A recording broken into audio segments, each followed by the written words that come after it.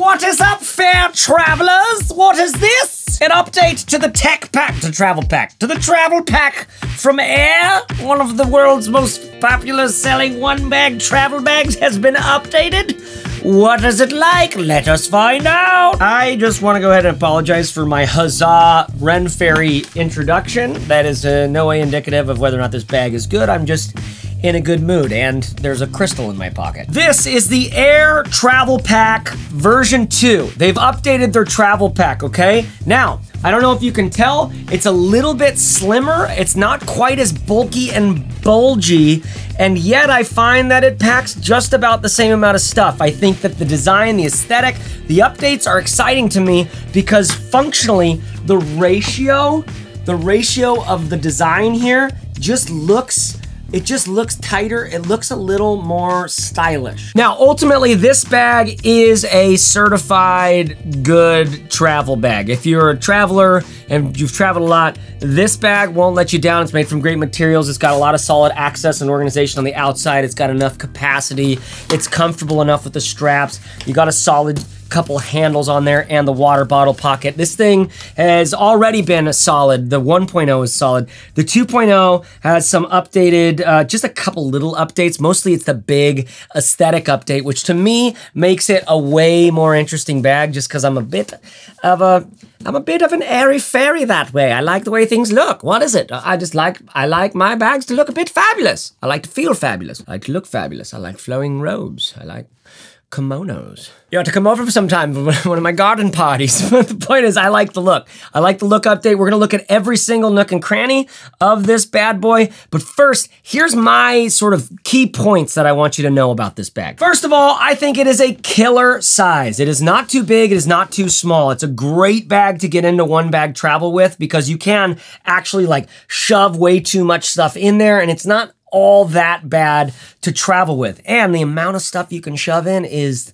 like a lot of stuff. So the first point here is it's not too big, it's not too small, it's not so big that when you pack it all out, it's actually a pain in the ass to carry. It's not so small that that you can't fit enough stuff. It's right in the sweet spot, and I think it is a very worthy companion for many of us who really want to experience the road, because that'll change your fucking life. Like, it'll change your life when you experience the road, and this bag can help you do that. So what I'm saying is it's a nice size. Number 2 here is there's actually quite a bit of external organization as well as internal organization.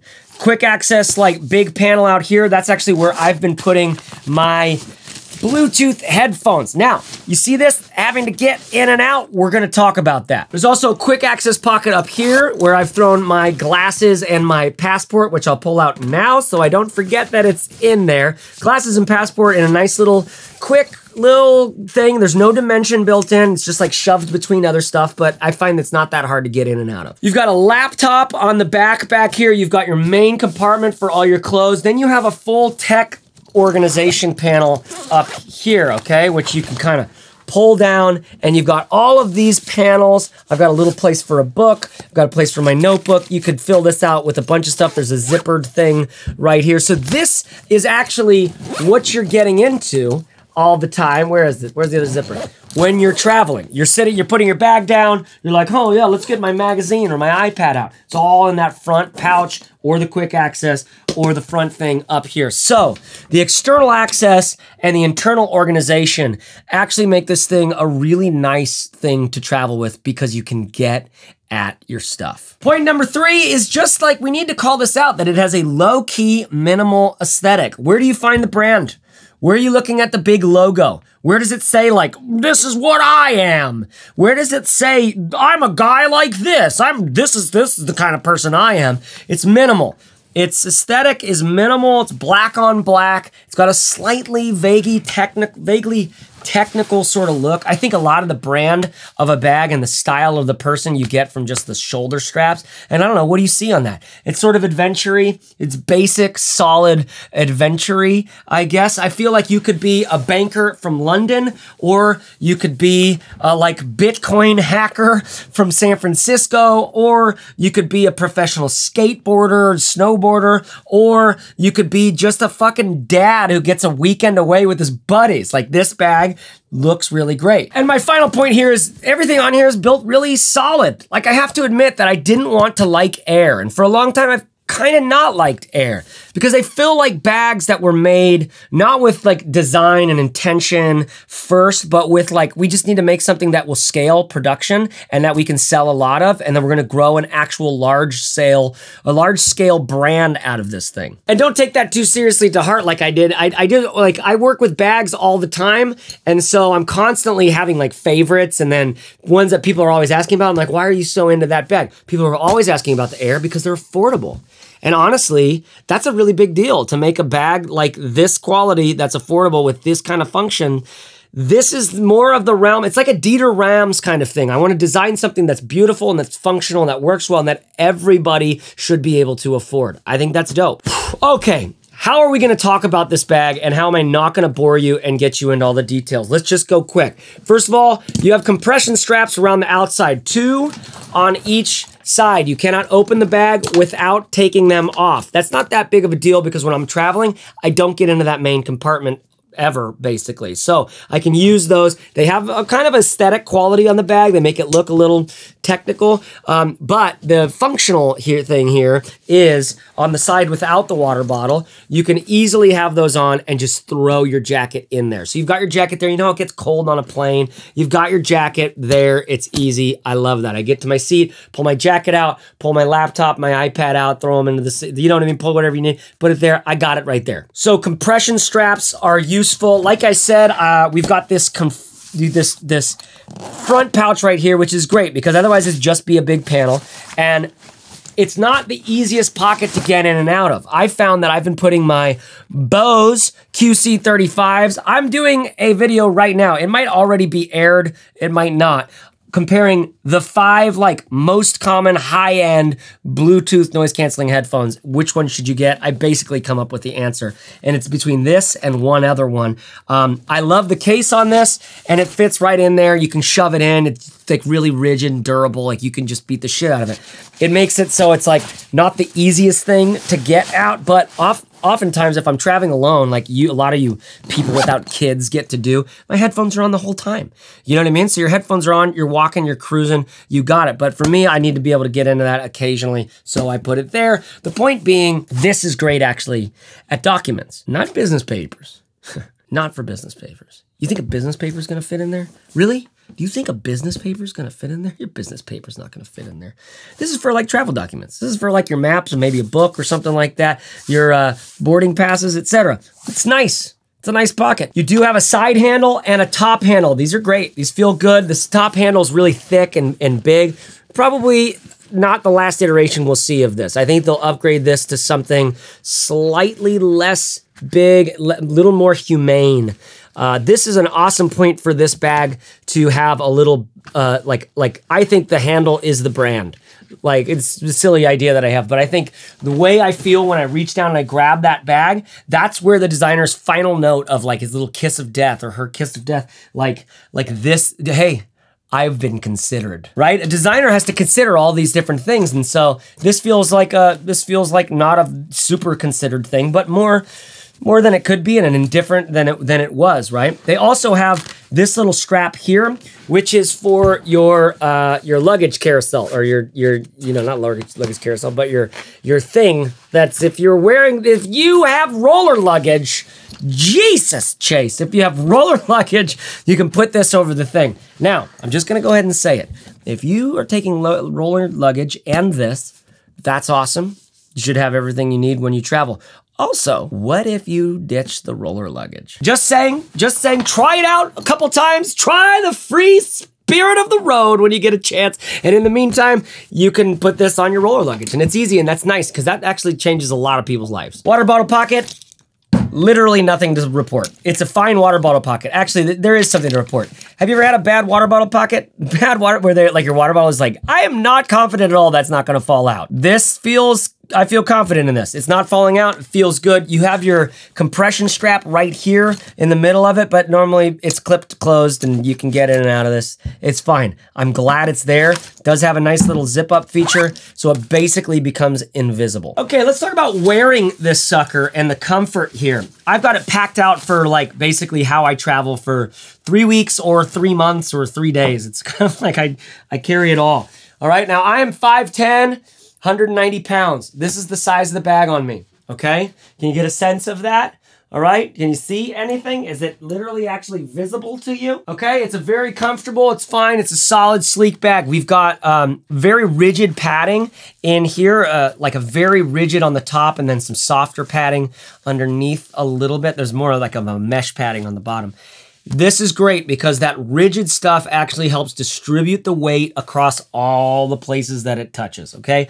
Very useful. It's a nice strap. Doesn't feel like fancy, doesn't feel as nice or quality or dense as other things, but I think it's ultimately a pretty interesting solution, basically an interesting, cheaper solution, because this bag is not very expensive given all of the quality of its materials. There is a hip strap you can get for this. Now, to me, this size is actually, hip straps will, like if you have a heavy bag, especially if you're a person with a smaller frame, a hip strap will change your life. If you can get this weight resting on your hips and your bottom part of your torso, and then your straps are basically just used as guiding, that can change your whole way of carrying the weight of this bag. As it is, I don't mind putting a slight lean forward. I can get through a long stretch with a bag like this because I'm still fairly svelte and I'm trying not to let my body completely decay before it's time. But I'm clearly on the path. And so it's nice that you can get some hip straps and clip that in. Ultimately, it's not as big of a bag as I think I'd go without the hip straps, because when you have the hip straps, then it's like you take it off, you got more dangly shit, you're getting it into the overhead compartment, there's more dangly shit, but it's nice for all the walking and stuff. So if you're doing lots of walking, probably gonna wanna bring them. Okay, now I showed you this front pocket already. Let's just do it one more time. Underwear, strappy things down here. Organization goes all the way down. Got a nice little place for my notebook. A little place here, 2 pen things. Zippered thing that goes all the way down. A place for my book. What am I reading right now? The Bell Notes. This guy invented the first, or created the first working helicopter. And then he just walked away from it all to go explore consciousness because he just wanted to check out the esoteric for its own sake. Come on, I can't write this stuff. So ultimately that panel is nice and organized. Like I said, you're gonna be getting into it often. Then you have the laptop compartment in the back, which has a water sealed zipper, which is great for the weather resistance. Thank you, air. And inside of here, I think it goes down more on one side than the other.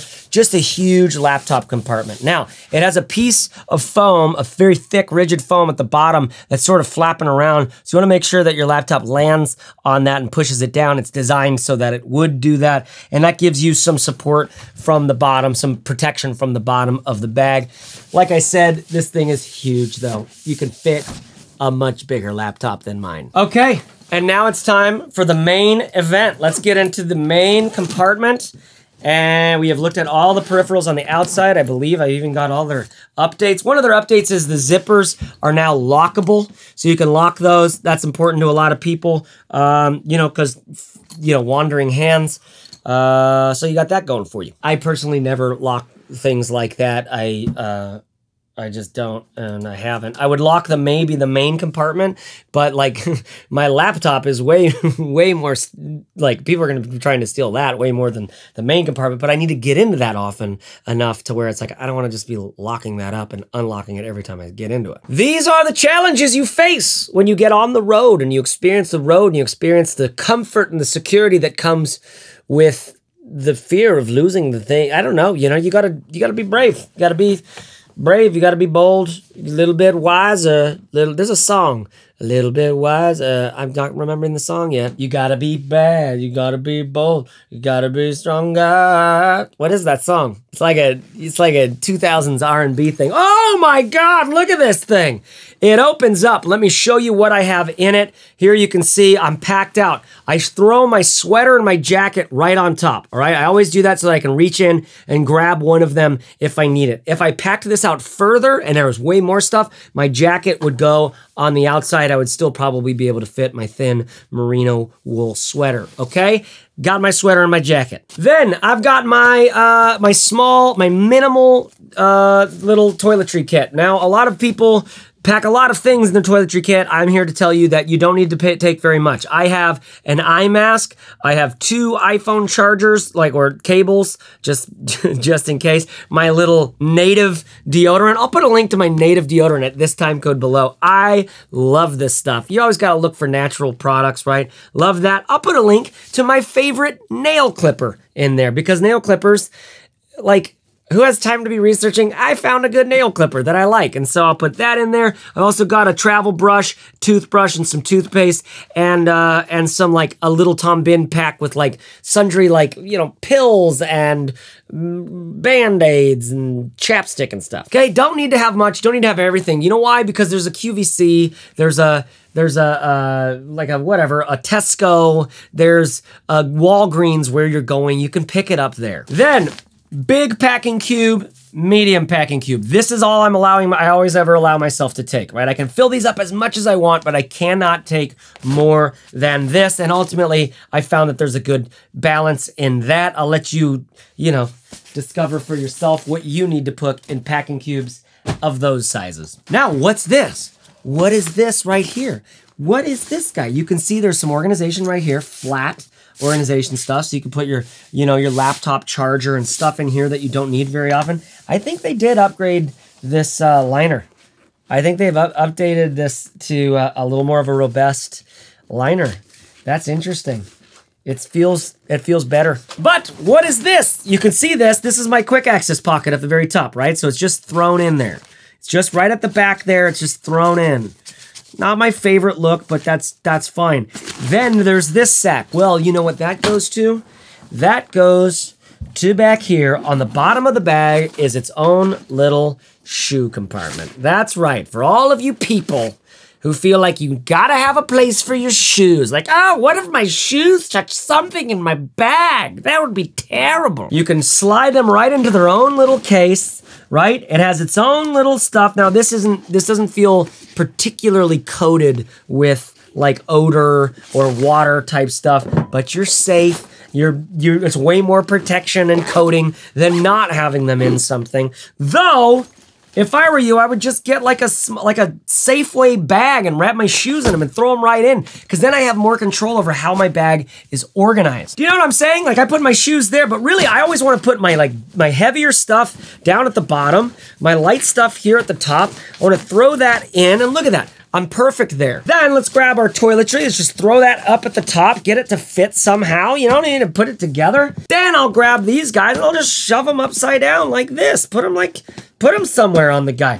Just throw them somewhere like fucking this. Now, I don't travel with these. This is if I was doing something fancy. Some of us gotta do something fancy. I would end up getting a fancy shoe that I could wear when I travel. That's mandatory. If you need a fancy shoe, get one that you can wear when you're traveling so you don't have to have this extra fancy shit. I know that's not always possible. I'm used to a more casual life than some of you. Okay, but that gives you a sense of the size of this bag. This is in no way packed out to capacity. It's basically packed out to the kind of capacity that I feel comfortable with, because when my bag is overpacked, everything is worse. Every interaction is worse. Every moment of carrying it is worse. Every time I try to get something out of it is worse. Now, with the bag empty, you've got these compression straps. Let's pretend I still have my laptop and some tech stuff in here, but right now there's nothing in there. Okay, so let's just pretend that you use this as your travel bag and you might need to use it in the office. The good thing is you've got all this organization. You can bring everything you need into with it. Now, is this too big, too bulky? Is this too weird for you to carry into the office and be like, oh, hi, Jane, how are you? No, this is just a regular backpack. It's like it's what I work out of when I travel. It's my travel work backpack. It's not that bad. It's kind of stylish. What do you think? Thanks for giving me the vote of confidence. I mean, it's not that bad, right? It's not that bad. You could even kind of go around town You go to Paris, you bring everything in this. This is your daily carry maybe, you know, though I would say going for a bag like this is from Tortuga. It is their, I believe their set out day pack.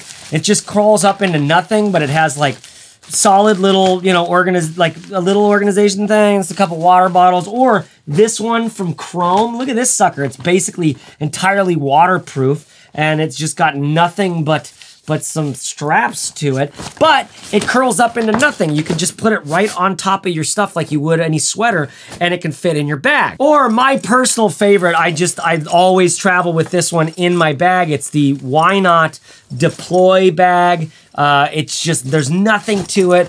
Cordura, basic straps. I just lie it right down flat on top of my bag, and that way I can carry this bag or even a bigger bag like the Heim Planet Monolith 40 liter, which I'll show you in a second. Anyways, the point being, you could carry a little bag inside your bag, and now you've got a more stylish, more regular daily carry bag. Okay, so now how about we talk about some other bags you could check out. This is the Nomadic travel bag. It's a huge duffel, definitely more capacity than this, but still has a lot of solid organization. We traveled with this for 3 months in Mexico. I dislike the rigidity.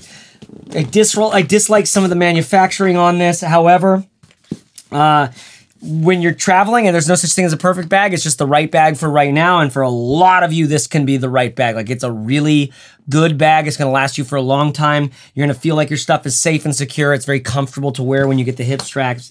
Solid bag. Put a link to that in the description below at this time code. The Heim Planet Monolith 40 liter. This has probably like I'd say definitely a little more capacity than this bag, basically because this bag, they're roughly similar sizes, but this is just a compartment. It's just a big main compartment. You have a laptop compartment for a 15-inch laptop. You have a couple quick access pockets, but that's it. So I like traveling with this a lot because then I take that little tiny bag, that deploy, and I just lie it right on top of my bag, and I have all my stuff inside. So when I get onto the plane, I pull this bag out. It has everything inside, and then I just throw it right in the seat while I throw this up on top. That has definitely become my preferred way of carrying because when I get there, I have a great daily carry. I can fit a bunch of shit in here. I like this. This is probably my #1 top rated travel bag right now, just because it's just a big,